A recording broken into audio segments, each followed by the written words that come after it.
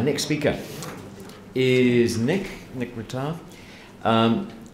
Brief bio on Nick. He grew up on a 50,000 acre sheep station, Come National Park in western New South Wales, before becoming a software architect and computer engineer for Ericsson.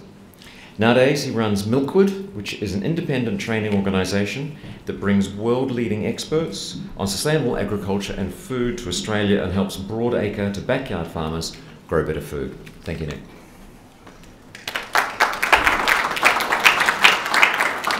Good afternoon, everybody. So, Milkwood, we are a small organisation currently that runs courses teaching people how to grow food that's good for people, communities and the planet. Everything from really small scale backyard farmers through to broadacre sustainable agriculture.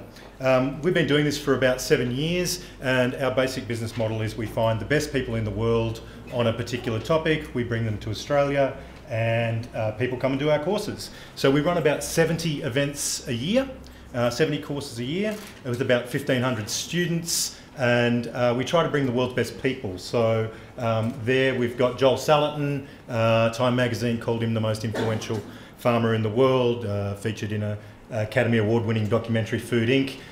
Sandor Katz, The Art of Fermentation, a New York Times bestseller on creating fermented foods, value-adding food products. Down here, Alan Savory, who I'm sure a few of the graziers in the room would know of, invented the holistic management process of building soil fertility while increasing profitability of grazing enterprises.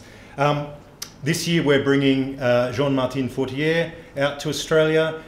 He has a market gardening system that he's pioneered in Canada. He's making 150,000 Australian dollars off 1 acre with one full-time job. These are highly innovative entrepreneurial farming methods that have been proven all around the world. And what we do is we bring these ideas to Australia and people choose to come and do our courses. We don't get any government subsidies at all. We're 100% funded by the people who pay to do our courses. No formal qualifications. The courses are designed to give people the knowledge that they want rather than some kind of formal certificate. What I'm here to talk to you about today links a lot closer to what Tony and Sandra were talking about with the On The Grow group and what Bridget was talking about with the food and wine clusters. I want the Southern Highlands to be synonymous with high quality food and sustainable agriculture. What's in it for me? I teach people how to do sustainable agriculture. So I think that if you guys can make the Southern Highlands a centre of excellence in that area, then there's a business opportunity for me. Nice and simple. The question is, how are you actually going to do that? At the moment, we want to really, kickstart and massively increase the volume, quality and sustainability and profitability of food production in the Southern Highlands. Does anybody in the room not want that? So I can take it from the fact that none of you have shouted me down, you all want that? Agreed? All right.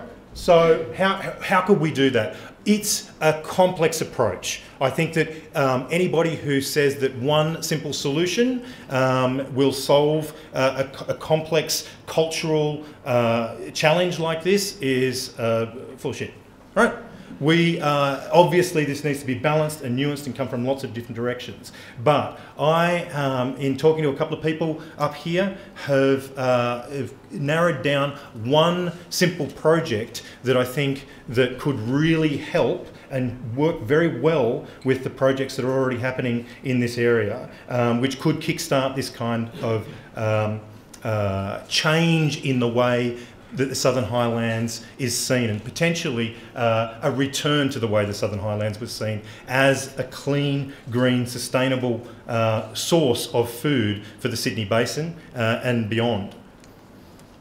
The problem at the moment, there are thousands upon thousands of hectares of land in this area which are completely underutilised. We've got a huge increase in property prices over the last 30 years, and that's meant that it's really hard for small-scale agriculture to compete for land use at the current property prices. The district's a net importer of food, so you don't have any food security. The average age of farmers is 57 years and increasing. Employment costs are very high for small farm enterprises. And the margins on food nowadays are absolutely rubbish. There's been a mantra in agriculture in Australia for the last 50 years, which is get big or get out. And frankly, that doesn't work for communities, and it doesn't work, I don't think, for the Southern Highlands, especially where you're in a place where land sizes are relatively small compared to the Western Plains. You need something a little bit more innovative, a little bit more entrepreneurial. How do we solve this problem? It comes down to a particular type of person. It's these guys. These guys were just one group of students that we put through a 2-week design course teaching them how to design properties, design enterprises and design communities. These people each gave up 2,000 of their own hard-earned dollars to spend 2 weeks learning how to design sustainable agricultural projects. They are passionate and they are demanding opportunities to be able to practice agriculture. But how many of those people do you think can afford a couple of $1 million to buy a beautiful 10-acre property on the outskirts of Bowral? None of them.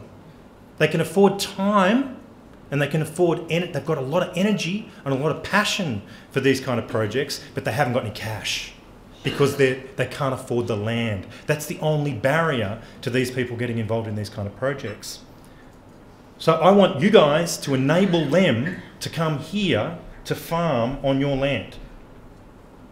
Would anyone mind a passionate young person coming to produce incredibly high quality food on their property? Do you think there might be people in the Southern Highlands who would be prepared to support that? I think so. There's one right there.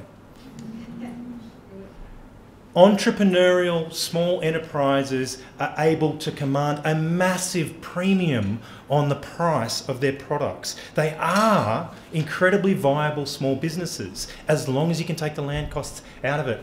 In this case, this is from Feather and Bone catalogue coming out of Sydney, $22.50 per kilo for a whole chicken. $70 a kilo for a Scotch fillet steak. People are prepared to pay a lot of money for high quality food. At the moment, the Southern Highlands is not capturing enough of this market. There's a huge market in Sydney for it. There's a huge market in the Southern Highlands for it. Yet you're having to be a net importer of these kind of products. This is from Fraser Bailey, who is down at Moruya, part of the Sage Farmers Market down there.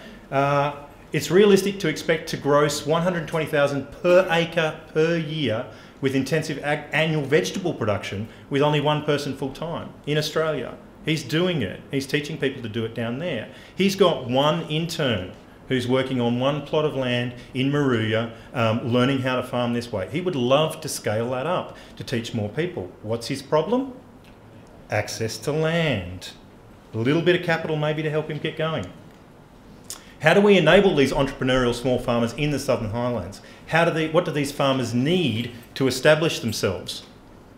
They need access to land, they need a low cost of living, and they need a supportive community. That's it. So the idea is a small farm incubator project.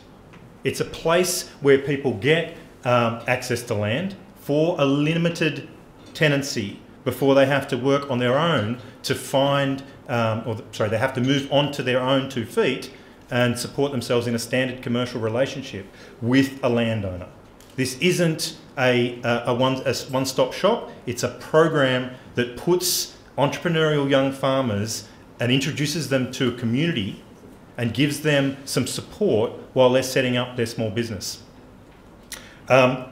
This is a map of the United States with small farm incubator projects highlighted. There's over 100 of them in the United States, where we've had a couple of small ones attempts in Australia, but I believe there's an opportunity for the Southern Highlands to lead Australia on setting up such a small farm incubator here. The idea is that you'll provide, this is one model and totally flexible to variations upon this, but each 10 farmers start off, they've got 2 years of tenancy, and they have a plot between 0.4, so that's 1 acre in the old speak, to 5 hectares. Shared equipment, small tractor, implements, delivery trucks and the like, water supply, storage and processing sheds, mentorship and subsidised housing. Eventually, they get help with the brokerage of relationships with local landowners and landholders. So there are lots of different legal models for that to work, from just straight out rental to share farming and beyond, but people need support in feeling comfortable to allow these kind of entrepreneurial farmers onto their land. The 2-year internship program or incubator program gives them the ability to get to know the community and the community to get to know them, so that there's less fear involved in those relationships. Surprisingly small amount of money to get something like this off the ground. You have plenty of land, so the land cost is effectively zero. If council, which I've been suggested that council has land which could support a project such as this.